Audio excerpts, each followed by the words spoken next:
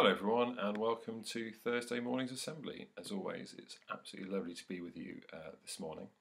We've got a lovely story. As always, this morning's story is the story of the Good Samaritan, which I'm sure a lot of you are very familiar with. A very important tale, a parable, which is essentially an easy way of understanding a story, and there's a moral at the end of it. And you know, when we do our assemblies, we always ask you to think about what the message is or what the moral is in that story. And of course, as always, being Thursday, when we've had our story, we'll be going over to the Golden Achievement section of our school website and having a look at some of the wonderful work you've been doing. I have got one special announcement to make today as well. So I've had one email from a teacher who's particularly keen, rightly so, for me to share with you some of the work that one of her children has been doing. So it's a particularly special mention of that today. So this is a parable. It's a parable of the Good Samaritan, and it actually starts with a question. And the question was a man who was asking Jesus. It was someone who was trying to maybe a little bit smart and maybe trick Jesus to see if Jesus was actually a good teacher or not. And this is the question that he asked. And he said, "What should I do so that I can go to heaven and live forever?" Now remember, Christians believe that when they die, their souls will go to heaven and they will live forever in heaven. And this one particular Christian wanted to find out from Jesus what they should do to go to heaven and live forever. And Jesus replied, "What is written in the Bible? What do you think?" The man answered, "Love the Lord your God with all your heart, with all your soul and with all your strength, and love your neighbour as yourself." "Well, that's right," said Jesus. "Do this and you will live forever in heaven." But the man wanted to know more, so asked Jesus, "Okay, but who is my neighbour?" Now, Jesus decided to answer this question with a story, and that way he could help everyone understand what our neighbours or who our neighbours are. And this is what Jesus said. There was once a Jewish man walking along a road. He was coming from Jerusalem and was heading for Jericho, which was a full day or two of walking. The road was rocky and there were small hills all around. The man was walking along, just humming to himself and enjoying the nice day, when suddenly a group of other men jumped out from behind a hill.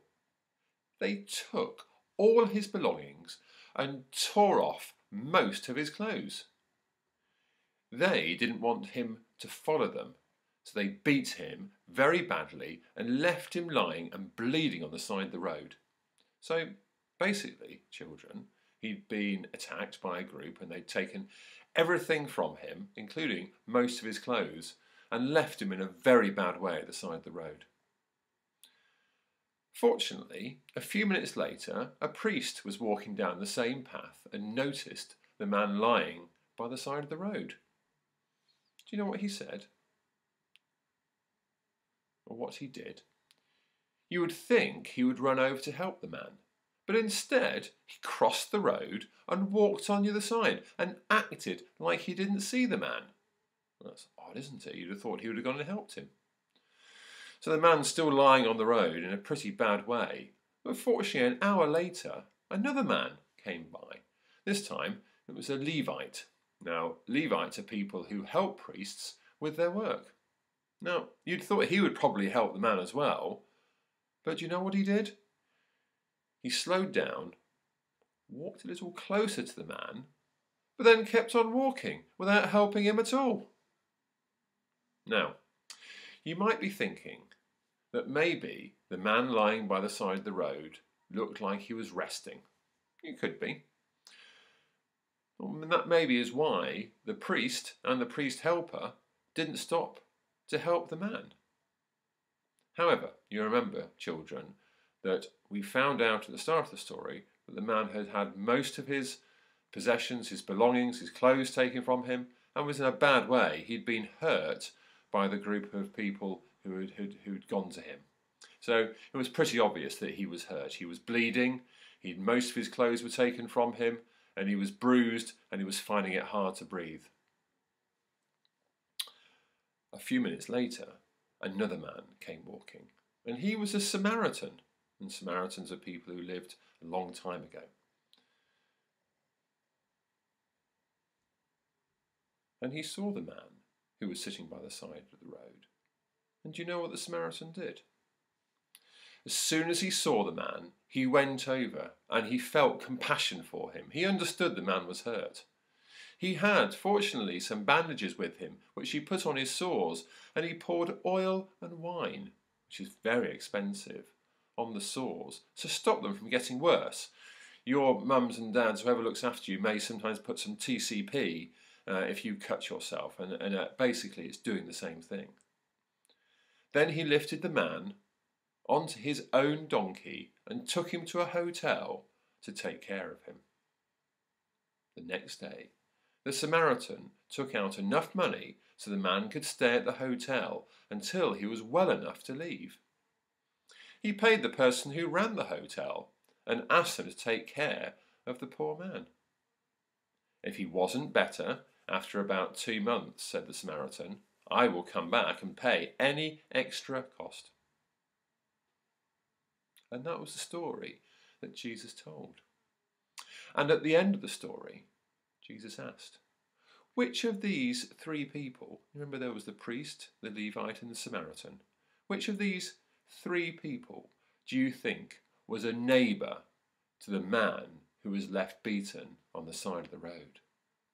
Now remember, children, at the start of the story, we started off with a man who we think was maybe trying to trick Jesus and asked him this tricky question about how he could go to heaven and live there forever.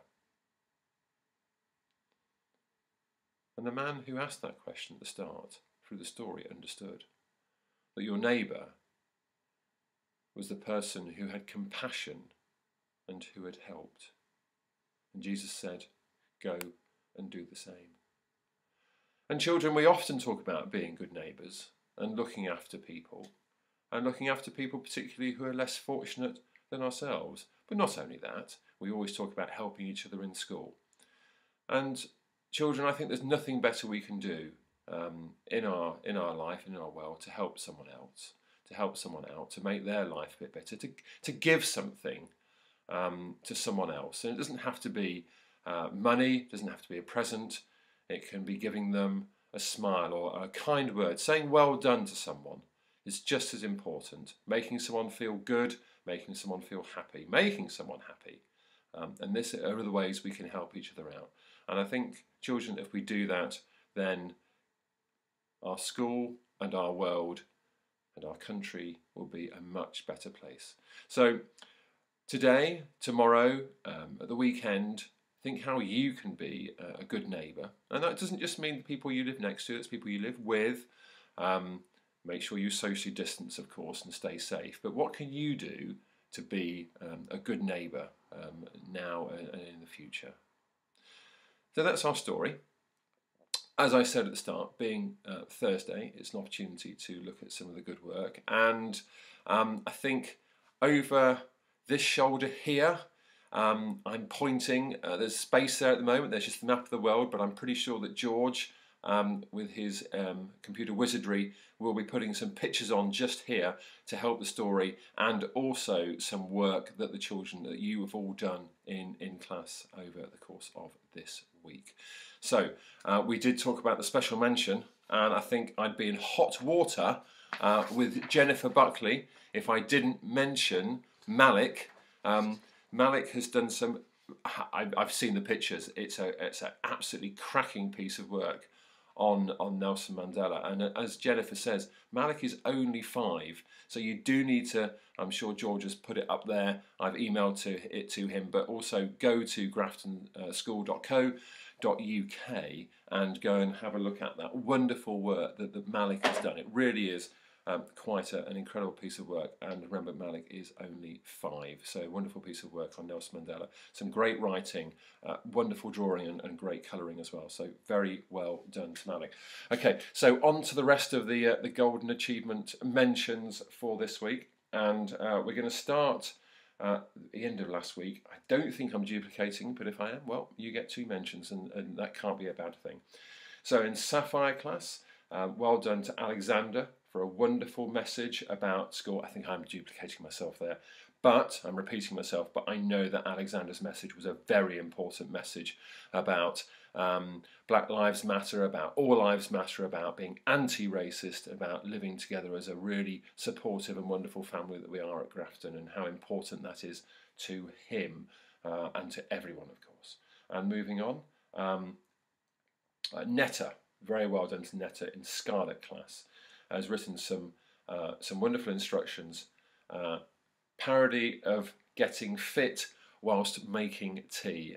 So well done. A parody, of course, is a humorous adaptation of something. So have a look at that. And Cavell, I enjoyed watching this as well, Cavell. You did a recording of yourself doing a marketing presentation, and it made me think of Dragon's Den. I don't know if any of you watched that or your parents watched that, but it certainly made me think of Dragon's Den. And maybe Cavell, if you're watching this video, maybe in the future you'll be on Dragon's Den presenting one of your ideas. So very well done. Kalia, also in Scarlet class, very well done. Some careful work interpreting Shakespeare's language in Macbeth. So well done to Kalia. And Maisie, also in Scarlet class, always does well with Friday's maths challenges. Great work, Maisie, from your Scarlet class teacher. Orange class, very well done to Chen for your work on the 1969 moon landing. And Adam has written a persuasive brochure. Yes, I'm knowing you, Adam. I'm pretty sure that you would know how to persuade someone to do something. I'm sure that's something you've done very well on that.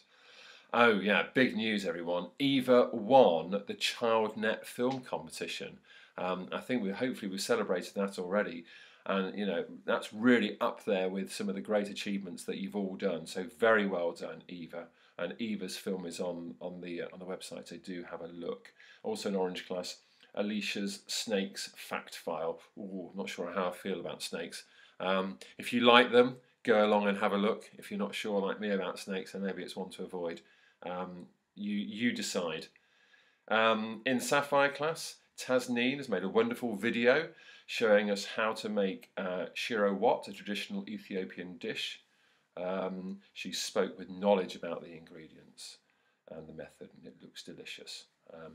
It's making me feel hungry. It's getting on for lunchtime here, so I think I'll be seeing what we can have to eat in a minute.